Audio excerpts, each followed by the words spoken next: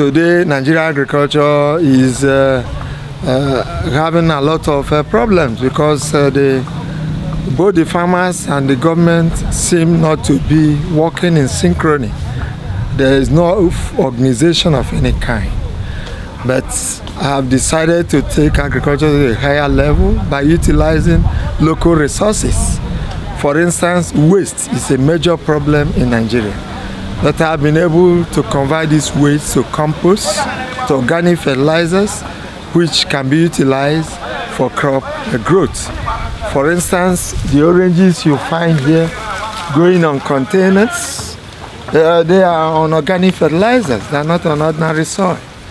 And the tomatoes over there, they're also growing on organic fertilizers. I have decided to utilize this waste that seem to be a problem to Nigeria, to convert it into a utilizable material for growing of our crops.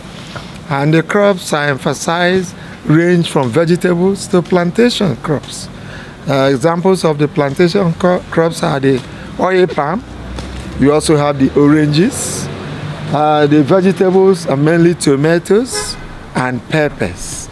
And they are all in the field right away. And we may have to take time to take a look at them.